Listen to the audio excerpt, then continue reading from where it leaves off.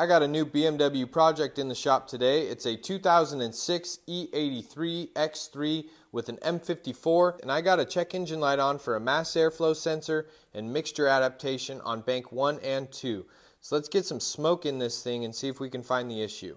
I can't see anything wrong with the mass airflow sensor right off the bat. We're going to be smoking this intake with the Ventus by Autoline Pro. Brand new smoke machine, just came out, thing's really slick. Start with installing our bladder.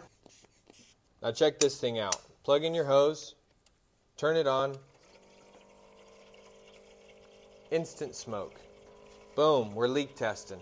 We got smoke up to the cap, which is good. We're starting to pressurize the valve cover. We've been smoking this thing for about 3 minutes and I'm not seeing any smoke, which is a great sign. I also noticed there's a new sticker on the oil drain back hose down there for the crankcase breather.